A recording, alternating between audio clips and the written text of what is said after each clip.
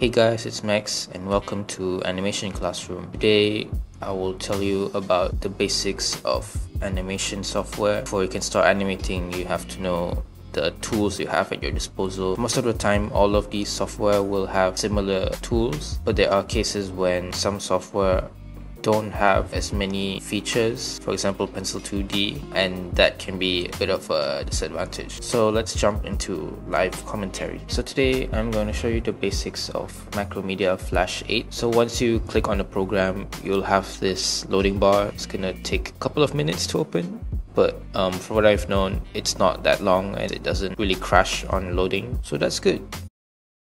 So once you open the program, you're gonna get this list of options. Over here you'll have your recent projects, and here you'll have your new projects, and these things I don't actually know. So what I've always used is create a new Flash document. I've never touched the rest, but I'm assuming that you're gonna use these things to make games and stuff, but we're making animations, so just click on Flash document and you'll get a new sort of canvas. What I'm gonna show you is basically the basics. So I'll just go quickly through all the parts here. So first we have the main canvas in the middle. Hold on.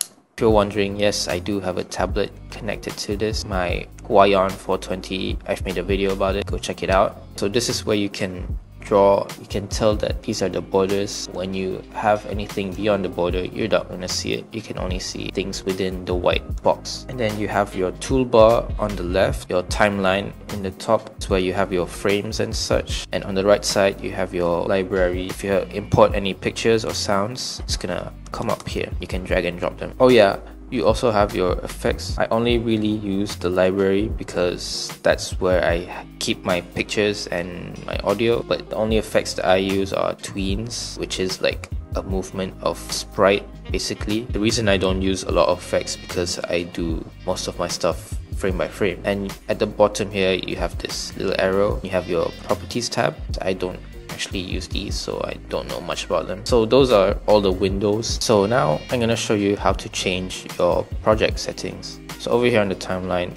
you have your frame rate, have your elapsed time, which is basically how long the duration of your animation is. So if you double click on any of these three, it will open up a window, which is this, and you can change your frame rate. I normally use 12, some people use 24, some people use 15. I don't know any other what do you call it, I don't know, frame per second. I don't touch these things because you don't really need to. You have the dimensions. If you want some HD widescreen for YouTube, you can use 1080p by, what was it, 1980?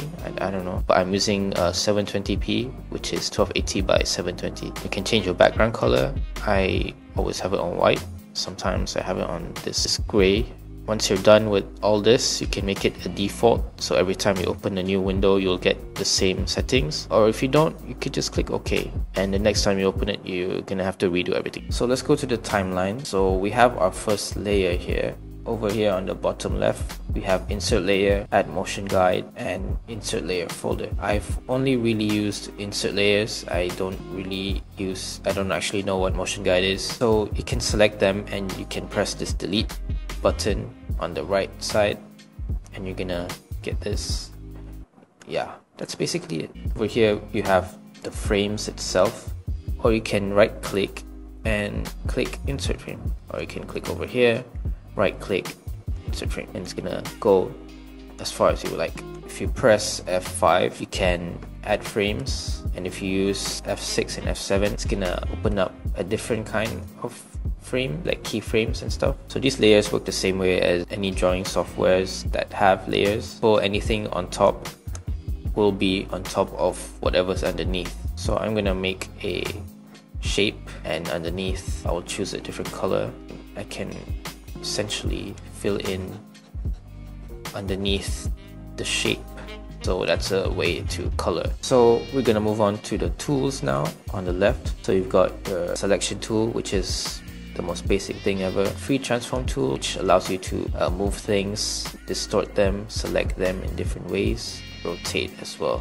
Lasso, which is another way to highlight objects. Text, I use these sometimes. Brush tool, bucket, an eraser. So all these tools are basically seen in most drawing softwares. Of course, there are shortcut keys and you can see them when you highlight over them. So I use the brush all the time.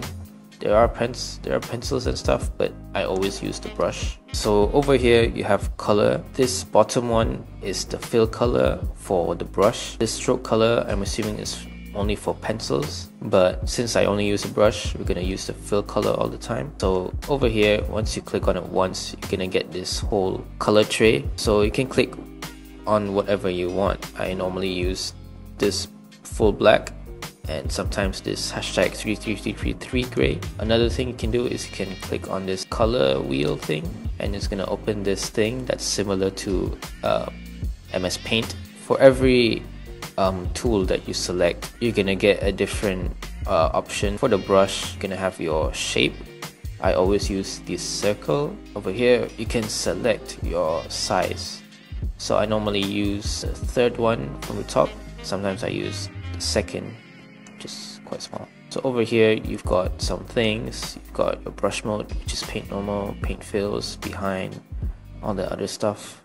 I don't use that all the time, but yeah. You can zoom in and zoom out by using Control and minus and plus. So over here on the canvas you can drag pictures and stuff. I'm gonna look for a picture real quick. Okay, let's put this girl. So you can drag and drop your stuff onto the library here.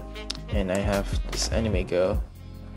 You can drag it onto the canvas from your library, and yeah, you're gonna get it over here on your screen. You can select your free transform. You hold shift, click on one of the corners, and you can resize it into the aspect ratio. So yeah, you've got an anime girl. And yeah, another thing you can add here is audio. If you want to know how to get audio to animate it from, you can go watch my other video, quite old one, how to download audio from YouTube. Links on the top right here, so check them out. I'm gonna look for an audio clip now. I think I'll use this one, this sound effect. Drag and drop. You have the sensor beep sound. You can drag it in.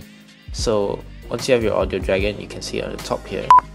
So if you drag it around, you can have a hell of a sound. If you go to the beginning of your frame and you press enter, your frames will play. So yeah, that's about it with everything within this. And of course, on the top left here, you can have your saving your files and stuff. You can click save, Control S.